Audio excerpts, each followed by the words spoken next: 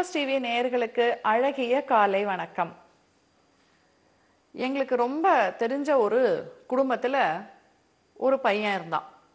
அவன் பொது தேர்வு பரீட்சை எழுதுறதுக்கு ஆயத்தம் பண்ணிட்டு இருந்தான். 10வது வகுப்பு. அவன் அப்பா அம்மாவுக்கு அடங்கி நடக்கிற பிள்ளை, சொல்ற பேச்ச கேட்கிற பையன், பெரியவங்களுக்கு மரியாதை கொடுக்கிற பையன்.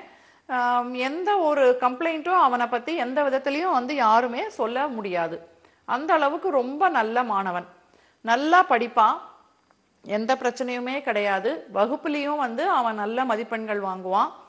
ஆனா சில சமயம் என்ன ஆகும் அப்படின்னு பாத்தீங்கன்னா, அந்த மதிப்பெண்கள் அப்படியே ஃப்ளக்சுவேட் ஆயிட்டே இருக்கும். அதாவது ஒரு நேரம் வெறும் 60 தான் வாங்குவான், இன்னொரு நேரம் 90க்கு மேல வாங்கிடுவான். இது அவங்க டீச்சர்ஸும் சரி, ஒருத்தருடைய மூட பொறுத்தது, பரீட்சையில ஒருத்தருடைய எண்ணங்கள், தாட்ஸ் டென்ஷனா இருந்தாங்கன்னா அவங்க பெர்ஃபார்மன்ஸ் வேற மாதிரி இருக்கும். என்னதான் நம்ம படிச்சுட்டு போனாலும் தேர்வுல உட்கார்ந்து எழுதுறது தானே எழுத்து அப்படின்னு டீச்சர்ஸும் அவனை தட்டி கொடுப்பாங்க. வீட்டில் அவங்க அப்பாவும் அம்மாவும் நீ உன்னுடைய முழு திறமையை உபயோகப்படுத்து, நீ கரெக்டா படிச்சுக்கிட்டே இருக்கணும்லாம் சொல்லலை, உன் வேலையை நீ கரெக்டா செய் அப்படின்னு அவனை இண்டிபெண்டா விட்ட ஒரு அப்பா அம்மா தான்.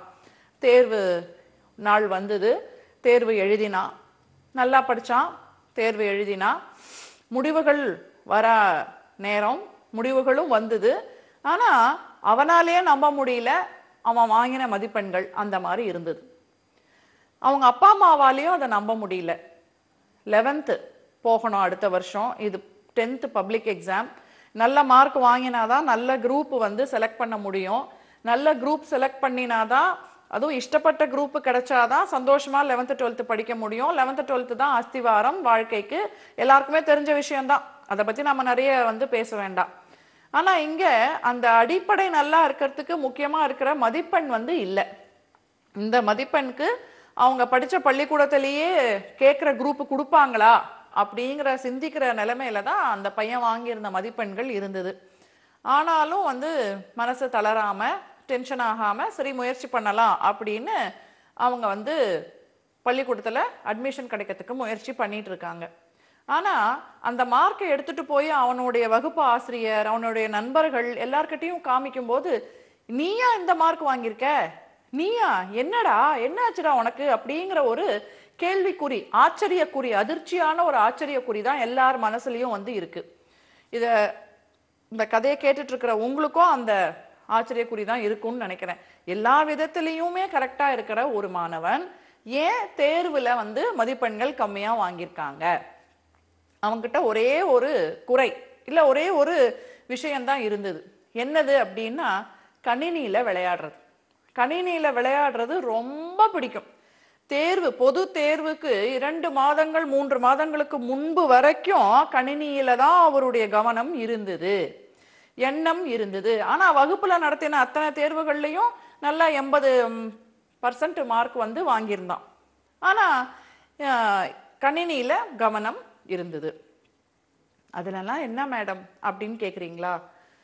சைலண்ட் கில்லர் அப்படிங்கிறது அதுதான். என்ன சொல்றீங்க நீங்க அப்படின்னு கேக்குறீங்களா?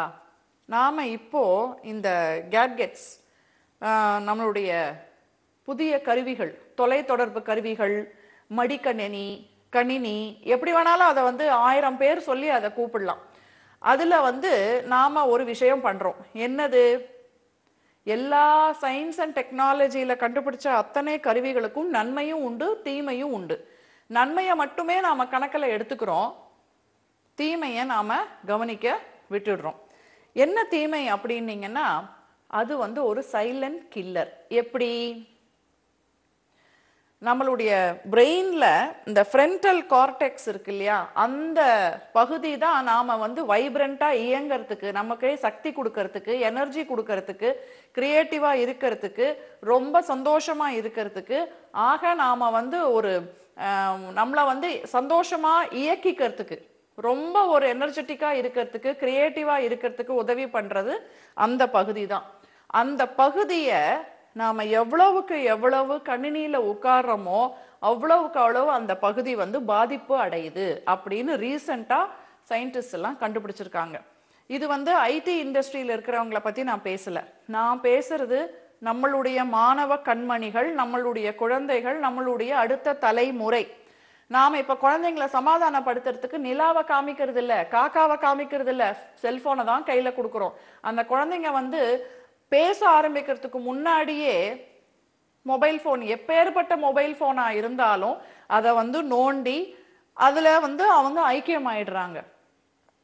அப்புறம் இந்த சிறுவர்கள், டீனேஜர்ஸ், ஏன் பெரியவங்க, நம்மள மாதிரி பெரியவங்க கூட கேம் விளையாடுறோம் கணினியில, மொபைல்ல எல்லாம்.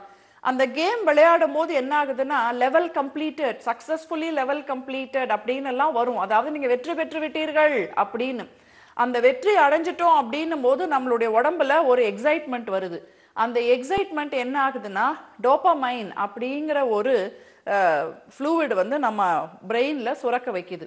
அந்த டோபமைன் வந்து நம்மள ஒரு சந்தோஷ நிலைமையிலேயே வச்சிருக்கோம், வெற்றி களிப்பிலேயே வச்சிருக்கோம்.